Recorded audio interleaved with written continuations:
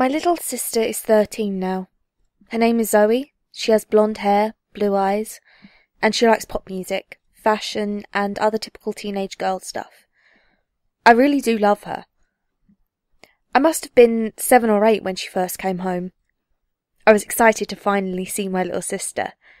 At first, I'd been annoyed that the baby was going to be a girl, as I wanted a little brother. But I was happy when she eventually did come home. This kind of disappeared quickly, though. It was about a week since Zoe first came home. My dog Rusty just would not calm down. Whenever he was in the same room as Zoe, he just barked like mad at her. Eventually, as my parents were scared that he would hurt her, they got rid of him. They didn't even talk to me. I just came home one day and he wasn't there. It was only when I asked about it that my mum casually said, "Oh, we got rid of Rusty. We were worried about Zoe." Then she went back to feeding Zoe. I was confused. Both of my parents had just abandoned my dog, my best friend, in some pound somewhere, and they didn't even bother talking to me. They weren't even sorry. This was when I first started to gain some disdain towards her. It wasn't her fault, of course. If we'd kept the dog, she probably would have loved him too. I just blamed her at the time. When she was 1, I was kicked out of my room. We lived in a 3-bedroom apartment just on the outskirts of some big city. There was my room, where I kept all of my stuff, my parents' room, which was where Zoe had slept in her cot in the corner, and the tiny guest room. My parents decided that Zoe should have her own room, but instead of refurbishing the guest room for her, they kicked me out of my room and gave in to her. Any protest I had was quickly silenced, and I could only watch as my room, my one free area that I had any say in, was transformed. Sports posters were replaced with pictures of ducks and sheep. My bed was replaced with a pink wooden cot, and everything else that made my room mine was changed. They didn't even give me my bed or my TV or anything. All of the things like that were either thrown away or became Zoe's. They refused to refurbish the guest room for me, and I was instead forced to make do with boring beige walls, an old metal single bed, and a single wooden drawer for my clothes.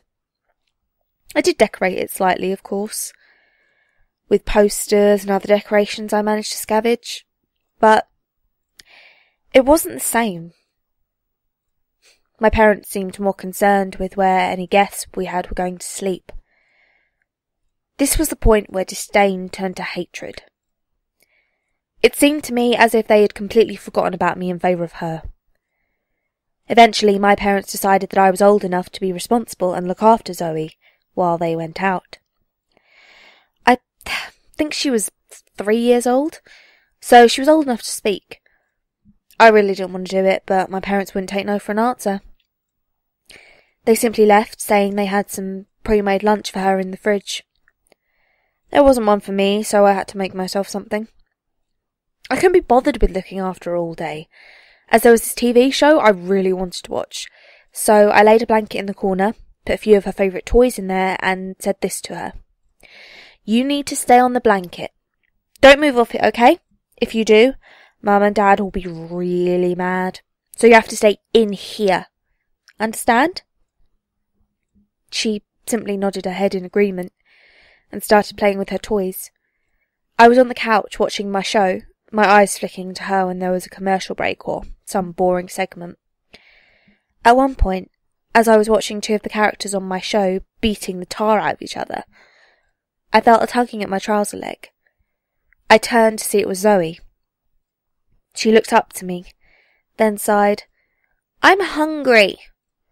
"I told you not to come off that blanket," I said, shooing her off.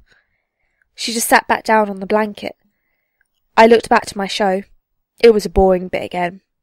The victorious character was monologuing over the unconscious body of the loser. I couldn't just not feed her, harsh feelings aside. I got up and walked to the kitchen. As I was opening the fridge to get her lunch, I heard her say from the other room, "Daddy won't come." I was confused, but not enough to stop me in my tracks. "What did you say?" I asked, carrying her lunch over to her. "He won't come back." "Come back where?" "Here. Back." I was quite unnerved by this, but I didn't think anything of it. About half an hour later, the phone rang. I didn't check the number, assuming it was my mum. But instead, a male voice that wasn't my dad's came through the receiver. "Hello? Is this Daniel and Zoe?" The voice sounded serious, and kind of upset and disturbed. Yeah, I'm Daniel. Who's this?" The voice then proceeded to explain to me, nice and clearly, that there had been a traffic accident. My mum was in a critical yet stable condition, but my dad was not so lucky. He had survived the initial collision, but died on the way to the hospital. The next few hours were a blur. I just switched off the TV and stared at the blank screen as I waited for my Uncle Jared, who was married to my dad's older sister, my Aunt Louise, to pick me and Zoe up. We spent the next few days at his house. My aunt was inconsolable. I was just dull. I didn't speak. I barely left the bedroom I was in. Zoe was too young to grasp the situation, but they said she'd understood that Dad was gone. The only thing I was thinking of until my mum came out of hospital and we could go back home was what Zoe had said to me. It was as if she somehow knew what was going to happen. I didn't forget about it. It got to the point where it was unnerving to be in the same room as her. Another similar incident didn't come until much later, however. A year, to be exact. It was a nice, sunny day. We all went for a walk in the park, me somewhat reluctantly, as by this point we decorated my new room and I had a TV, which I plugged a PS2 into. My mum held my sister's hand and I walked slightly behind, hands buried in my pockets and generally wishing to be home. It was all quiet, nobody really speaking, when Zoe pointed to an inconspicuous-looking guy in a hoodie. All she said was, "There's a bad man over there." Mum turned to look. A man in a grey sweatshirt stood by a fountain. He was staring at his feet, hands in his pockets. I looked too. Something about him did seem rather off, but I didn't think much of it. It was later on, when we'd left the park and were in the car on the way home, that I remembered how she'd predicted Dad's death. I leaned over to her. "Zoe, what did you say about that man in the park? The bad man?" She turned to me. Her face was covered in chocolate from the chocolate bars Mum had given us. "The man had a knife. He was sad about something. He wanted to change it." She then turned back to look out the window. I was frozen. He was sad about something? He wanted to change it? I wanted to ask my mum to call the police, but I knew she'd find it ridiculous. I just stared out of my window too. The next morning, I was up before anyone else. I saw the local newspaper had arrived, so I picked it up and put it on the coffee table for Mum to read. As I did, I glanced at the front page headline and dropped the paper and almost jumped back in horror. "Family of 5 stabbed to death in home." Beneath it was a mugshot. A man in a grey sweatshirt. It was then that I realised Zoe had a talent. I stopped being distant and uncaring of her, and instead listened carefully to what she had to say about anything, asking her about random things that we saw. I would write down anything I found particularly interesting in a notebook I kept in my room. There wasn't anything major. She worked out when the goldfish was going to die. But the biggest thing, I eventually worked out that she could only make predictions linked to death. When she was 6, something big happened. She was watching some little girl TV show, eating crisps, when the phone rang. She turned to face my mum's ex-boyfriend, David, as he picked up the phone. "Oh no," she said. I was on the other side of the couch reading a comic book. I looked over to her, expecting that something had just happened on the show, but she was staring at David. "What is it?" I asked. "Grandpa," she said, still looking. I froze. I could feel in my gut that this was another prediction. We watched David talk on the phone. "Yes? Oh my God, really? Jesus, I'll tell Kathy. Okay, goodbye." Then he hung up. He noticed that both of us were looking at him, and a sunken look came over him. "Oh, jeez. Kids, I have some bad news." I knew what he was going to tell us before he even said it. Grandpa had passed away in his sleep. Mum was sad. Zoe was sad.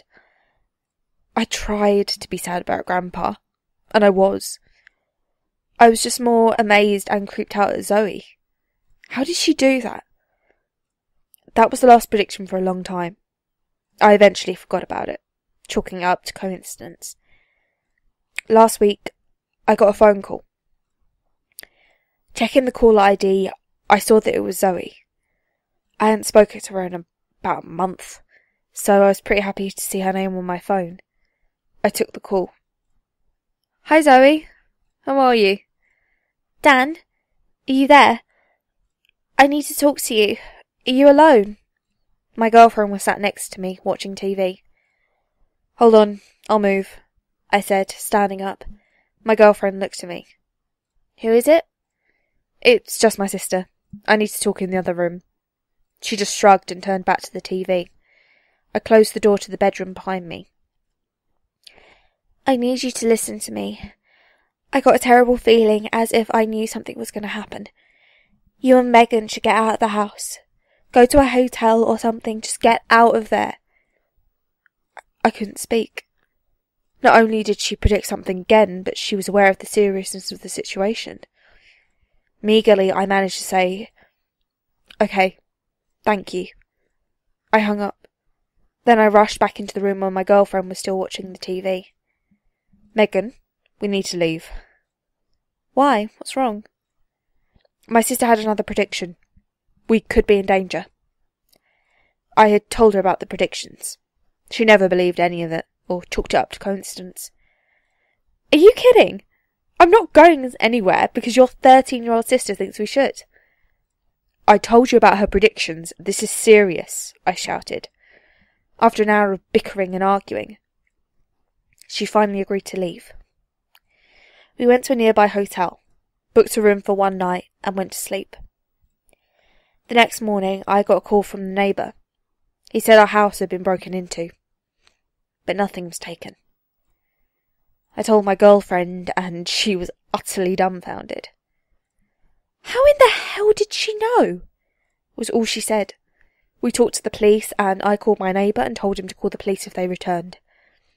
We stayed at the hotel again that night. When morning came round, I was woken by my phone ringing. It was the police. We went to the police station, and apparently Megan's mentally unstable ex-boyfriend broke into our house with a knife. They had arrested him when the neighbour called the police. It was obvious what he was going to do. My girlfriend hasn't said a thing. She was just completely blown away by what my sister had done. Without her, I would probably be dead. I talked to my sister about it, and all she said was one thing. "I could see your bodies lying on the bed. You were next to Dad, Grandpa, and 5 other people I didn't know." I've never felt more haunted than I did after hearing her say that. Nobody else believes it. Even my girlfriend is still sceptical, but I know for sure that my sister has a gift.